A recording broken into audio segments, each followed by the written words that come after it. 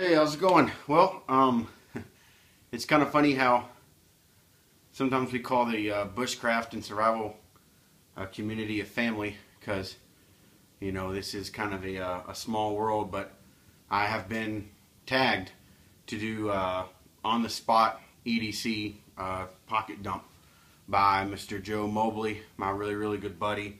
I was kind of expecting this to come around eventually through some guys, but I wasn't expecting it this quick. I actually watched SWISSARMYZIPPO's video this morning, and then I saw Mike Travis, and I saw that Mike Travis tagged Feral Woodcraft, and so now it's my turn. I was actually heading out to go play around in the woods for a little bit when I saw that I was tagged, so you know I was like, I'll stop and do this, but I'll show you what I carry with me every day and what was on my person when I go out to the woods. But it just so happened to be what I had on at that moment. So let me rearrange the camera and I'll show you my pocket dump.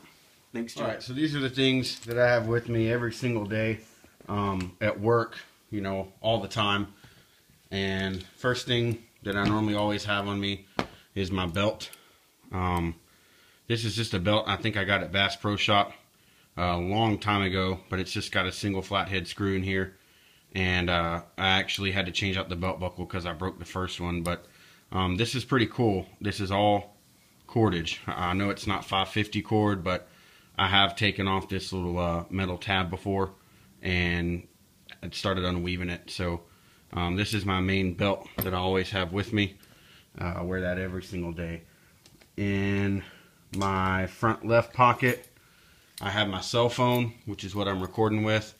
Then I have my truck keys, house keys, storage key. I got this penny with the cross stamp in it a long time ago. And then I have the Gerber tool. I forget what it's called, but I just wrapped it in paracord. And I actually use this quite a bit, so this has come in pretty handy. And it also has a bottle opener on there. I also have in my front right pocket a large ferro rod, duct tape, and paracord lanyard. Always have that with me. With that in the pocket itself, I always have a Bic lighter.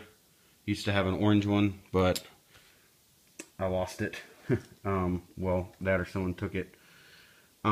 Clipped in my front right pocket is a flashlight that I have. This one's actually fairly new compared to the old one, but this is just a 511 TMT PLX.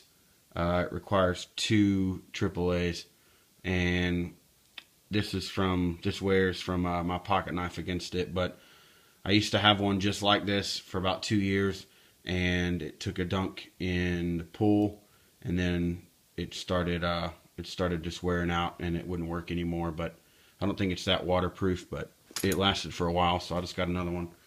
And then my main knife that I always have with me, it's a K-bar dozer. Let's see if I can get this to focus on it. There we go. Bill Dozer design. And I absolutely love this knife. The only thing that has happened to it over the years is my little thumb screw came out, but it's a liner lock, green micarta scales. I really like that it's longer, and it's kind of like a Kep art design, and it's got a saber grind on there. Stays really sharp, and the back of it, the spine, throws really nice sparks in the ferro rod. So that's what my wallet. This is one that I've had for years and years. I've actually got a new wallet in the mail that I'm going to be doing a review on coming up. Pretty excited about it, but I'm going to be getting rid of the big long wallet. I've had this one for probably 4 or 5 years, and it's never done me wrong. So let's see, what else do I always have? My watch on me. This is a Casio G-Shock, and it's the the Tough Solar, and it's just got the different wave cycles, and it is solar powered, and I got this as a gift, and I've been using it now for about 2 years, and I love it. And then around my neck, I've got some dog tags. I normally wear these. This was for my brother that died in the Army. It says, Joseph David Knight, United States Army. I'll rescue and protect those who love me. And that was his favorite verse, Psalms 91. And then I have my dog tag right next to it. I didn't serve in the military, but this is just something we both had one. So mine says, Jonathan D. Burton, humble yourselves before God, fall to your knees in tears, he'll lift you up. So that's what I always have with me. So as I was walking out the door to head out to the woods, well, actually, I forgot this too. I normally carry a little wad of this small bank line. But as I was walking out the door and saw that I got tagged, you know, I came back and decided to do the video. And like I was saying in the beginning, how it's a small world and we kind of are all of a family. On my hip, I had my Saber Ground GNS by LT Wright. And what's funny is I actually got this knife from SWISSARMYZIPPO.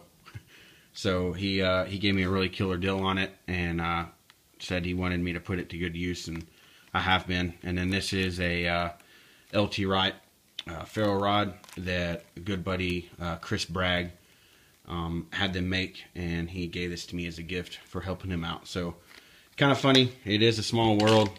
That knife actually ties into the video that started it. So that's my EDC pocket dump with a little bit of extra with the knife. And alright, so that was my response to the EDC pocket dump on the spot by Feral Woodcraft or Joe Mobley. And I'm going to tag Gary Lawson at C2G Fab. I'll tag Travis Henry at Survive Without. And I will also tag Justin Wolf at Grier Wolf. Get after it, guys. And thanks a lot, Joe. And y'all have a good one. Thank you.